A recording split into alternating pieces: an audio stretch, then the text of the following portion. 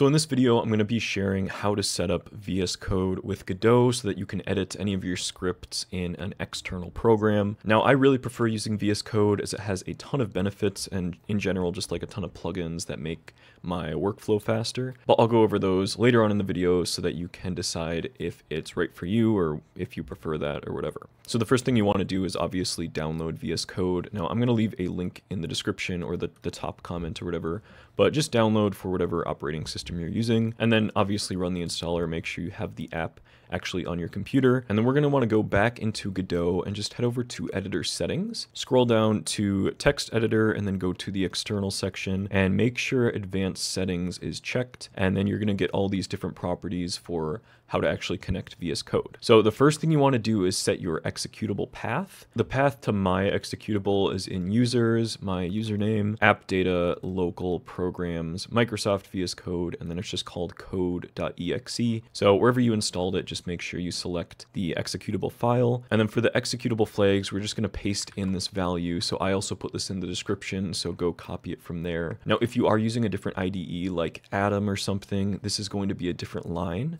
So make sure to check out the documentation for your specific application. And then finally, I just want to make sure that use external editor is checked. And now we'll have most of the Godot side of things set up. So after that, I'm going to switch over to VS Code, and yours is probably going to look something like this. But what you want to do is go over to the left-hand side, and there's the extensions button. I'm going to search for the Godot Tools add-on, and it's just going to be this one right here. So with this selected, I'm going to click on the install button. But once this is installed, you want to go over to the settings for the actual plugin. So you want to click on this little gear icon and then go to settings. So first of all, if you are on Godot 3, you're going to want to set the path to your executable in this separate property right here. But since I'm on Godot 4, and most of you are probably also on Godot 4, you want to put the path to your Godot executable inside of this box right here. So after you've set the path, there's one more thing we have to change for it to actually work.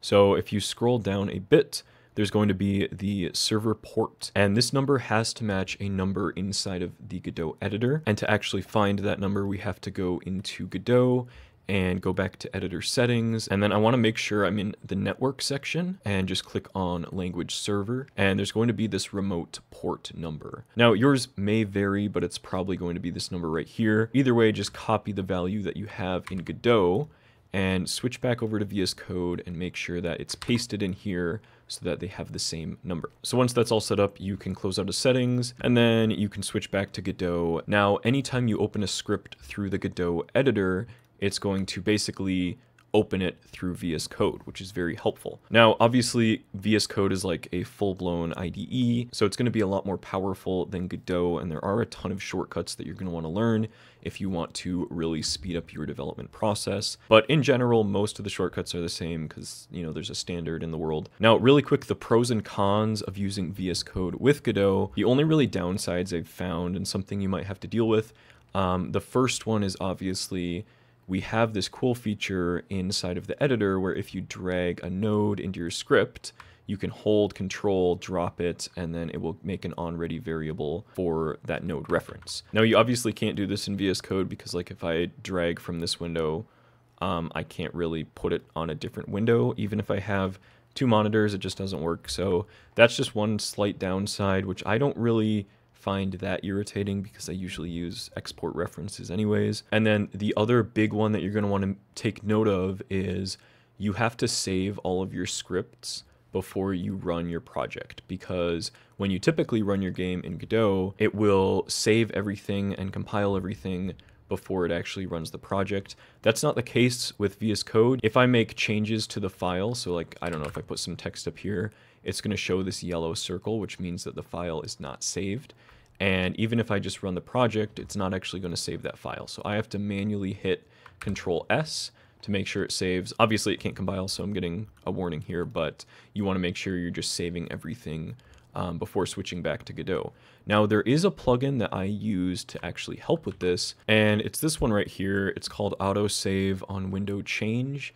So whenever I switch back to Godot, it will just save all of my files, which I find really good. when working with Godot. But then apart from that, those are really the only like downsides I've found with using VS Code. Now, obviously VS Code has like an insane amount of plugins, so you probably have a lot of fun looking through what plugins best fit your workflow. But in general, I just find it to be a lot more customizable than the Godot editor, and it's also a lot easier to switch themes. I can literally just hit Control K, Control T, and switch whatever theme I want to use for the day, which I find really fun and just gives it a more personalized and customizable feel. So those are my thoughts on using VS Code. Yeah, let me know your thoughts if you prefer VS Code or not in the comments below. Quick shout out to the current channel members. We have Pumamori and also Abdulwahab Ayub. If you want to become a member and help support the channel, the button is on the channel page or whatever. And I also have some more links on there if you're interested in joining the Discord server or checking out. I also do like one-on-one tutoring and whatever. But yeah, I hope this video was helpful and that you guys learned something new. Thank you for watching the video, and make sure to subscribe for more Godot related content. And I will see you guys in the next one. Bye.